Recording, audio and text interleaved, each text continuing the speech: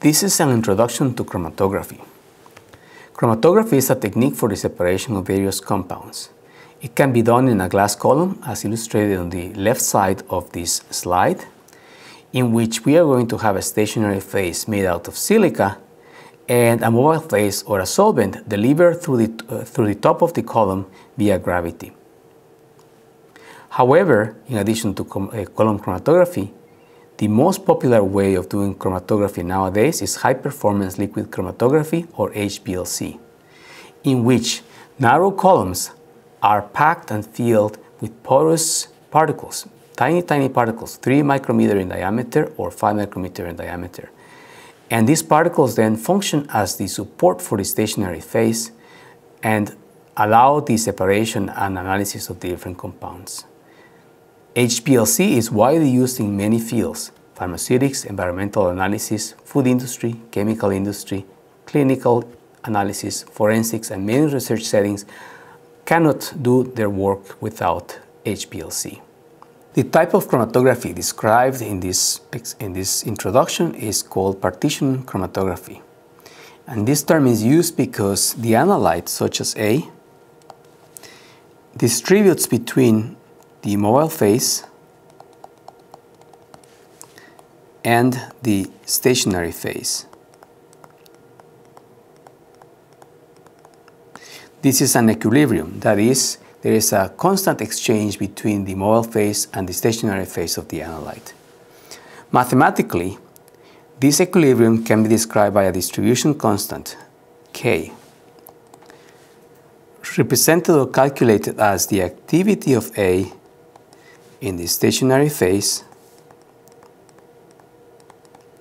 divided by the activity of A in the mobile phase. This distribution constant is usually not explicitly calculated in chromatography.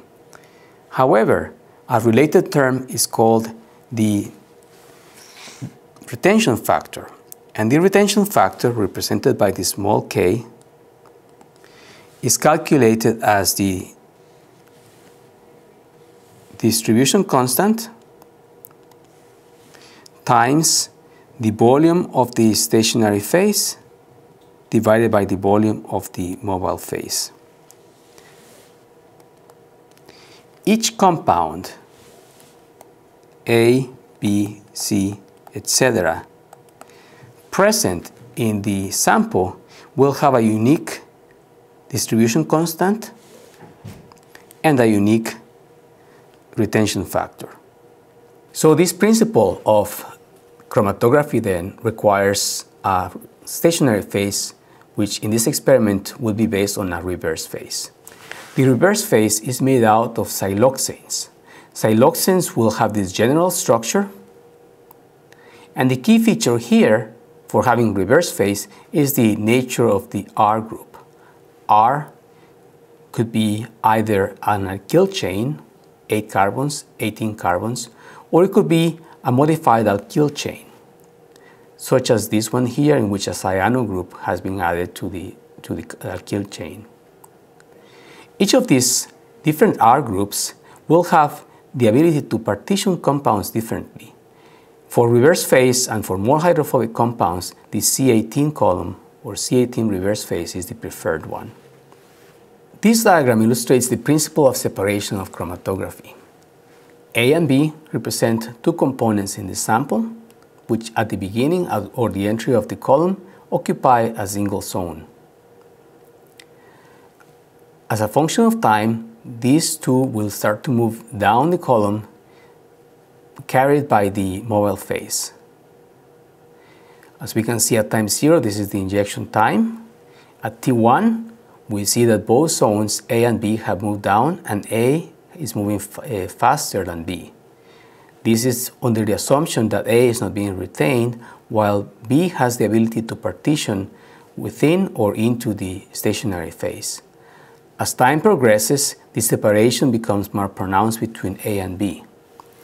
Finally, A reaches the end of the column, reaching the detector.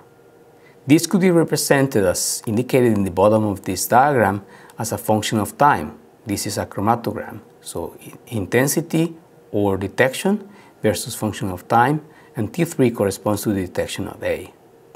At a subsequent time T4, B will reach the detector and then will appear as a separate band.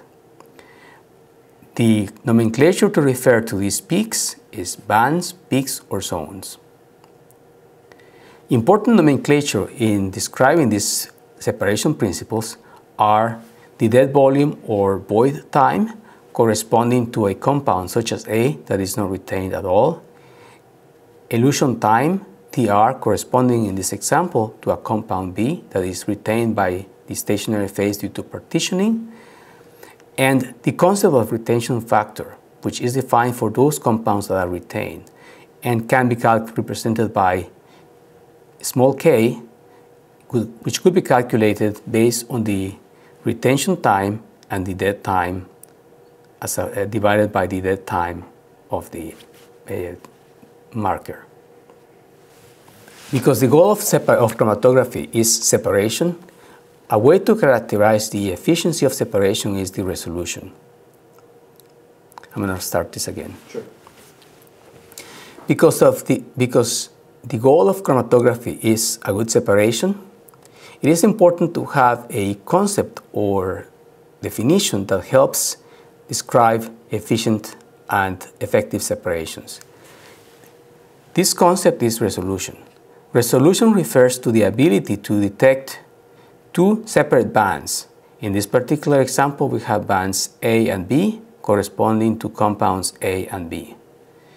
We can see that these are well resolved, well separated, because in between the two of them there is a valley. That is, the signal goes down to the baseline. Resolution can be calculated as a function of the distance between the peaks of the two bands divided by the average width of the two bands, which all of these parameters can be determined experimentally from the times and the observations of the width of the peaks. A second concept that refers to the quality of the separation is the concept of theoretical plates. Theoretical plates are defined as the retention time of compound, in this case A, divided by the width of the compound, squared multiplied by a factor of 16. Each compound or zone will have its own theoretical plate number. For instance, B will be exactly the same, with the difference being that it will take into account its retention time and the width of that peak. In some instances, when the peaks cannot be fully resolved, that is, A and B overlap, it is necessary to modify such calculations and expressions. For instance, one can base the calculation of the theoretical plate on the full width at half maximum, or FWHM for A or B. The formula in that particular situation is modified to include, instead of the full width at half maximum of each of these different compounds. A third component that is important to define the quality of the separation is the concept of column efficiency or plate height. This is calculated as the length of the column divided by the number of theoretical plates. Highly related to column efficiency or plate height is the velocity of the mobile phase. And all of these concepts can be better understood in terms of the equation known as the Van Dimter equation. This equation consists of several terms, A, B, C sub S, and C sub M. These terms refer to A, the multiple flow paths that an analyte will find on its way through the column, B divided by U, which is related to longitudinal diffusion, C sub S multiplied by U, which refers to the mass transfer to and from the stationary phase, and C sub M multiplied by U, which refers to the mass transfer in the mobile phase. So the ultimate goal of a highly efficient column is then to minimize H, and this is better explained by plotting this function. So here's a plot of the Van Dimter equation in which we have each of the main components, C sub SU, C sub MU, and B divided by U, plotted separately. as a function of the velocity of the mobile phase. And we also have the combination of these to produce h. Let's look at this plot at three different regions. The first region would be at a very high velocity. We can see that h is mainly dominated and controlled by transfer to and from the stationary phase and transfer within the liquid phase. If we now focus at very low velocities, the problem would be that it will take a long time to elute out a compound, and it will be controlled by diffusion of the term B sub u. So ideally, one should try to do a separation using a velocity right here at a flow rate that will provide a minimum contribution to H, which corresponds to a highly efficient separation.